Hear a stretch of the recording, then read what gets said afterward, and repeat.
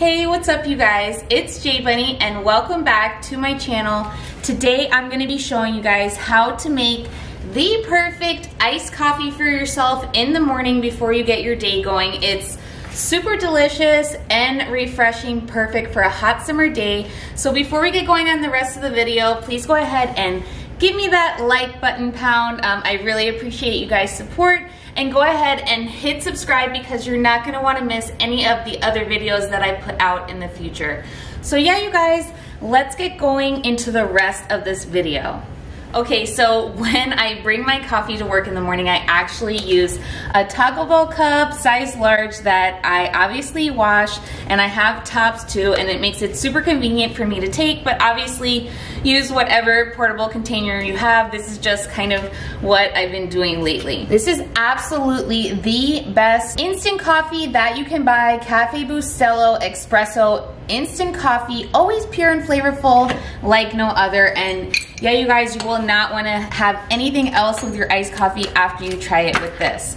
So yeah, you guys, for the large Taco Bell cup, I put 3 spoons, but keep in mind that is super strong, and I drink the coffee for like 3 hours literally.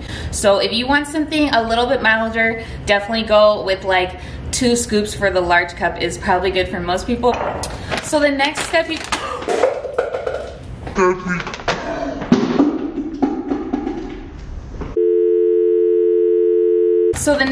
guys is to add your sugar, and today I'm using Splenda. This is my sugar of choice. Of course, you can use regular sugar or brown sugar or even coconut sugar, whatever you prefer, but for mine, I really do love the Splenda because it's low on the carbs and the calories, but it gives you the best flavor. So for this, I do 2 big scoops. Sometimes I do like a little bit more. So far, we have 3 scoops of the instant coffee, 2.5 scoops of the Splenda, and now I'm going to fill water up to halfway on the cup. Okay, so here it is. I filled it up like halfway, and now I'm gonna take my spoon and make sure I mix it really well because you don't want any of the dry coffee stuck on the bottom.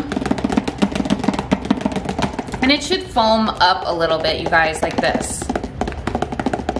Okay, so you guys, the next thing I like to add is this sugar-free vanilla syrup from Torani. It is so good. And then they have even more exotic flavors on Amazon, so I'll link those down below for anybody that wants to give these a try because they are super delicious. So yeah, 1 big glug, like about a tablespoon, and then another one.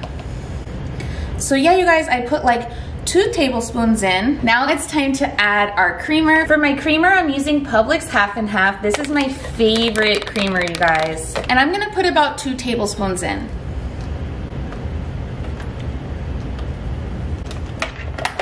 Give your coffee another good mix. You're gonna want it about this lightness. For me, I like it to be strong coffee. That's why I put the 3 tablespoons in, but I also like it creamy. So with this, it looks light, but you're actually gonna get a lot of coffee flavor. So of course, since we're making iced coffee, the last step that we have to do is crack the ice. And so yeah, you guys, I freeze my ice in these nice silicone ice trays, and that way you always have fresh ice in your freezer. It's great because they are so thick and cold that they last for hours. These are the best ice cubes. We're gonna take our iced coffee. 1, 2, 3, 4, 5, 6 ice cubes. 7, 8, 9, 10, 11, 12. And that's the magic number to keep your iced coffee super cold. Make sure to give it a really good stir. And yeah, you guys, it looks amazing. Oh my God, talk about sweet, delicious iced coffee. Thanks so much for stopping by this quick morning video. I love making iced coffee every morning, and I hope you guys start to incorporate this delicious iced coffee into your schedule. I really love it, and I'm sure that you guys will love it too. So comment down below how you like to make your coffee. Do you like it hot? Do you like it with heavy cream? Do you like it with like flavored hazelnut or Reese's Pieces buttercream?